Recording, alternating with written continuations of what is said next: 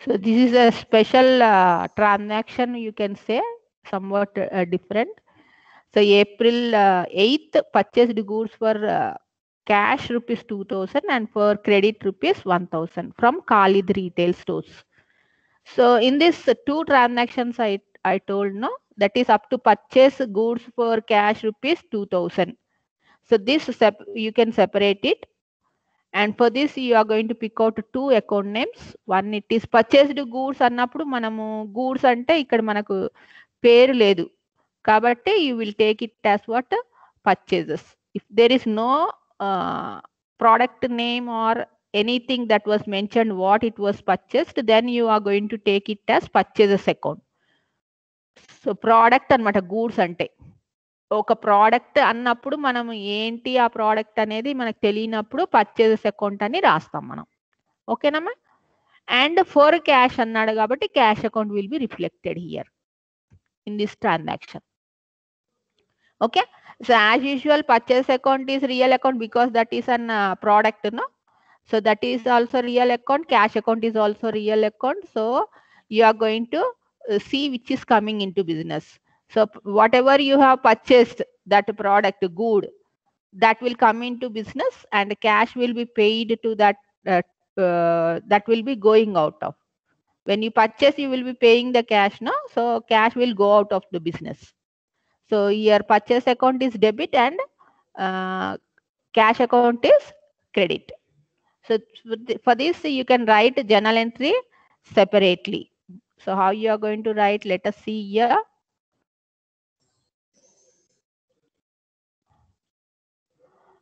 So for this I have given separate journal entry format again. So for this April 8th, purchase account debtor. Purchase account is showing debit, no. So first you have to show it as purchase account debtor to cash account.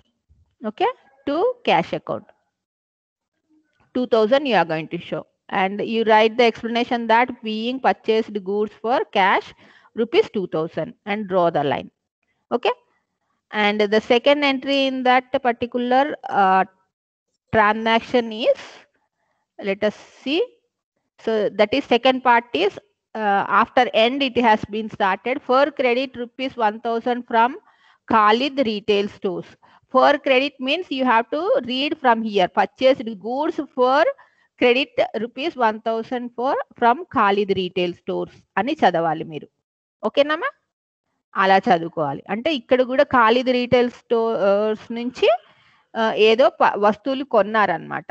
అది for credit. For credit అంటే up అన్నమాట. For credit అని mention చేయకపోయినా you treat it as from Khalid retail stores అని అక్కడికి ఆపేశాడు అనుకోండి, అది కూడా క్రెడిట్ కిందనే ట్రీట్ చేయండి. ఖాళీద్ రీటైల్ స్టోర్స్ అన్న తర్వాత ఫర్ క్యాష్ అని ఇస్తే మాత్రం అక్కడ క్యాష్ ట్రీట్మెంట్ ఇందాక ఎలాగ రాసామో అలాగే రాస్తాం. పైన ఉన్న ట్రాన్సాక్షన్కి ఎలా రాసామో అలా రాస్తాం. అంటే క్యాష్ అకౌంట్ రిఫ్లెక్ట్ అవుతుంది. సో ఇక్కడ మనకు పర్చేస్ అకౌంట్ కామన్గా రిఫ్లెక్ట్ అవుతుంది. గూడ్స్ అనేవి ఏంటి అనేది మనకు మెన్షన్ చేయలేదు కాబట్టి అదే పర్చేజ్ ఫర్నిచర్ అంటే ఫర్నిచర్ అకౌంట్ వస్తుంది. పర్చేజ్ బిల్డింగ్స్ అంటే బిల్డింగ్స్ అకౌంట్ వస్తుంది. ఇక్కడ గూడ్స్ అన్నప్పుడు మాత్రం పర్చేస్ అకౌంట్ వస్తుంది. ఇది ఒకటి మీరు జాగ్రత్తగా గుర్తుపెట్టుకోండి. అండ్ ఇక్కడ మనకు ఫర్ క్రెడిట్ అన్నాడు కాబట్టి ఇక్కడ పర్సన్ ఈ రీటైల్ స్టోర్స్ నేమ్ వస్తుంది అనమాట. పర్సన్ అయితే పర్సన్ నేమ్ వస్తుంది.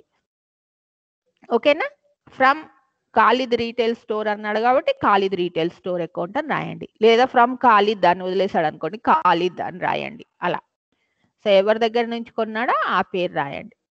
అప్పుగా కొన్నప్పుడు ఎవరి దగ్గర కొన్నామనేది ఇంపార్టెంట్ కాబట్టి వాళ్ళ పేరు కంపల్సరీ రావాలి. ఓకేనా. So purchase account real account అవుతుంది. ఖాళీద్ రీటైల్ స్టోర్స్ ఏంటి, ఇది పర్సనల్ అకౌంట్ కదా, ఇది పర్సనల్ అకౌంట్. ఓకేనా. ఏదైనా కంపెనీ నేము, ఫర్మ్స్ నేమ్స్, ఏ నేమ్స్ అయినా కూడా అవి పర్సనల్ అకౌంట్ రూలే అప్లై అవుతుంది.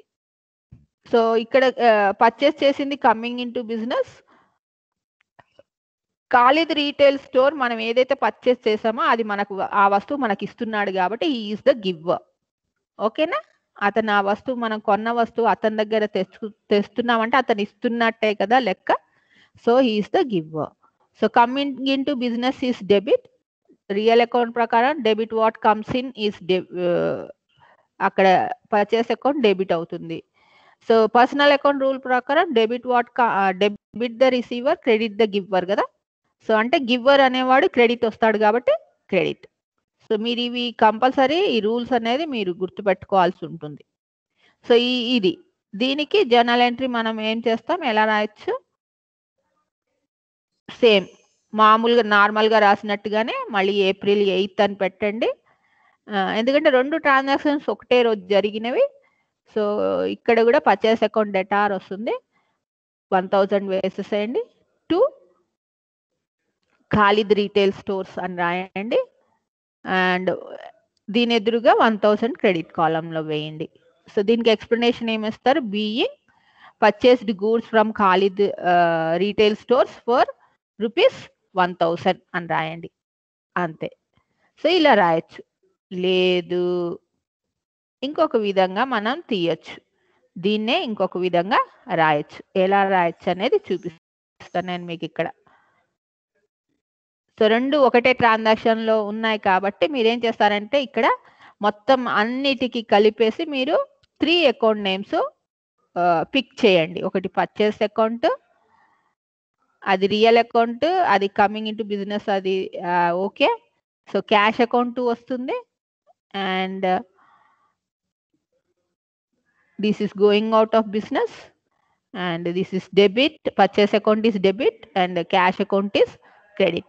And another account that will come here is retail stores, Khalid retail stores account. చూడండి ఇక్కడ 2 పైన ట్రాన్సాక్షన్స్ లో పర్చేస్ అకౌంట్ కామన్ గా ఉంది కదా. సో పర్చేస్ అకౌంట్ కామన్ గా ఉన్నప్పుడు ఆ కామన్ గా ఉన్న అకౌంట్ కామన్ గా తీసుకున్నాము, ఏదైతే కామన్ గా లేవో అవి డిఫరెంట్ గా తీసుకున్నాం. క్యాష్ అకౌంట్ ఒకటి, ఖాళీద్ రీటైల్ స్టోర్స్ అకౌంట్ ఒకటి. సో ఇలా 3 అకౌంట్స్ ఒకే ట్రాన్సాక్షన్ లో మనం పిక్అవుట్ చేయొచ్చు. చేసేసి ఇది పర్సనల్ అకౌంట్, ఇది ఇక్కడ మనకి ఏమి ఇక్కడ చేంజెస్ ఏమీ రావు డెబిట్ క్రెడిట్ లో. కానీ మీరు ఏం చేస్తున్నారు, ఇక్కడ పర్చేస్ అకౌంట్ 2 సార్లు తీసుకోకుండా ఒకేసారి తీసుకొని జర్నల్ ఎంట్రీ రాయొచ్చు. సో ఇలా 3 అకౌంట్స్ ఒకటే ట్రాన్సాక్షన్ నుంచి మీరు ఇలా పిక్అవుట్ చేయొచ్చు. సో దీన్ని ఎలాగ మనం జర్నల్ ఎంట్రీలో చూపిస్తామంటే చూద్దాం.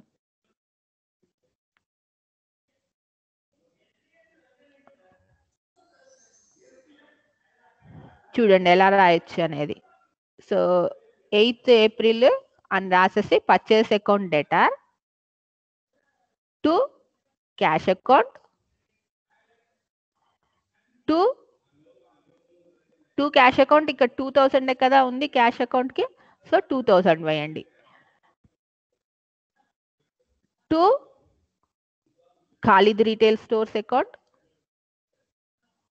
Okay. So Khalid retail stores నుంచి 1000 కదా మనం తెచ్చింది, సో కాబట్టి 1000 క్రెడిట్ కాలంలో వేయండి. సో ఇప్పుడు ఏం చేస్తారంటే పర్చేస్ అకౌంట్ డేటార్ దీనికి డెబిట్ కాలంలో ఎంత అమౌంట్ వేయాలనేది ఒక క్వశ్చన్. సో ఎంత అంటే ఈ 2 కలిపేసేయండి, 2000 ప్లస్ 1000 కలిపేసి పర్చేస్ అకౌంట్ లో ఇక్కడ 3000 వేయండి, ఓకేనా. సో వేసేసి ఇక్కడ ఎక్స్ప్లెనేషన్ ఇచ్చేసేయండి, being purchased goods for ₹1000 and from Khalid retail stores for ₹1000, ఓకేనా. 2000 అండ్ 1000 అంతే. సో ఇలా కూడా మీరు కంబైన్ గా జర్నల్ ఎంట్రీ రాయొచ్చు. So this is how you can show the combined journal entry, ఓకేనా. So for this same I am going to show you how to show it in the ledger accounts. Ledger accounts మీకు already తెలుసు కదా ఎలా చేస్తాం అనేది. So దీన్ని ఇలా ఉన్నప్పుడు లెడ్జర్ అకౌంట్ ఎలా చూపిస్తాం అనేది ఒక్క నిమిషం, నేను లెడ్జర్ అకౌంట్ కూడా వేశాను.